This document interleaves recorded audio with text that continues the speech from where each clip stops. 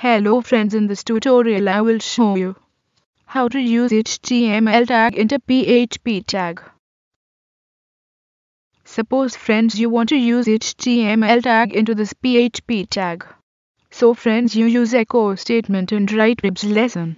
Then see output.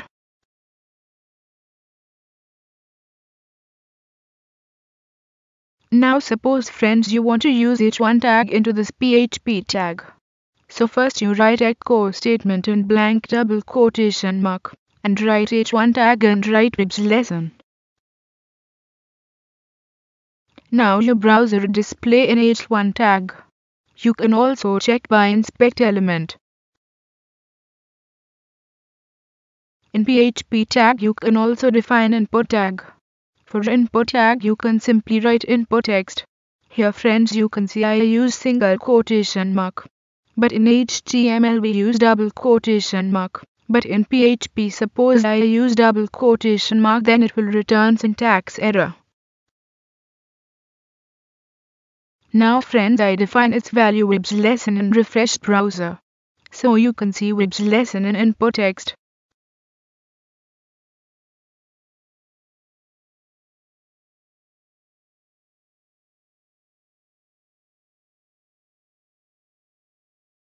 Friends, same say you can also use variable in it.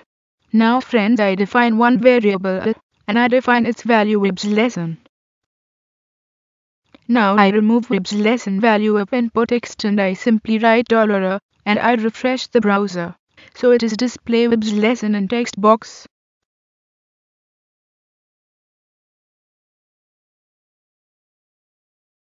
So, friends, this way you can use variable with h1 tag, p tag, etc. So, friends, suppose I write h2 tag and simply write variable in refreshed browser.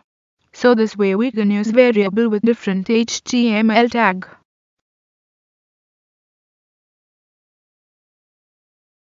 Now friends, I show you how to define table in PHP tag. I simply write open table and close table tag. Then I write table row open and close tag. Then I write to table data open and close tag.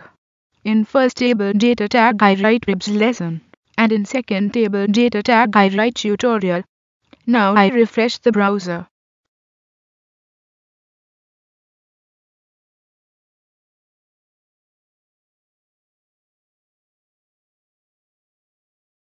So, friends, you can see table on web page with the value ribs lesson tutorial.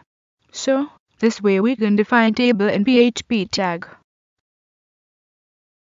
Now friends, I show you how to use JavaScript into PHP tag.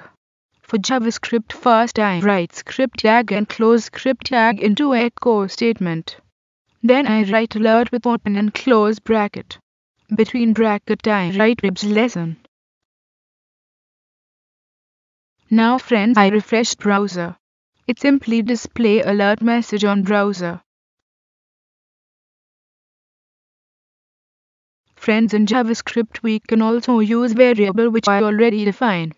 So, I write $, between bracket and refresh browser.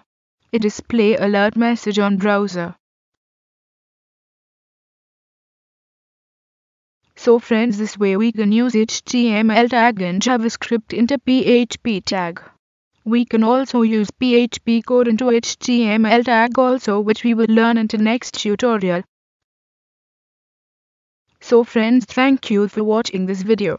If you have any query regarding this video, you can comment on this video. I will reply on your comment. Friends, you want to get more update of my video. So, friends, you can subscribe my YouTube channel. Friends, you can also like my Facebook page also, or you can also follow Ribs Lesson on Twitter.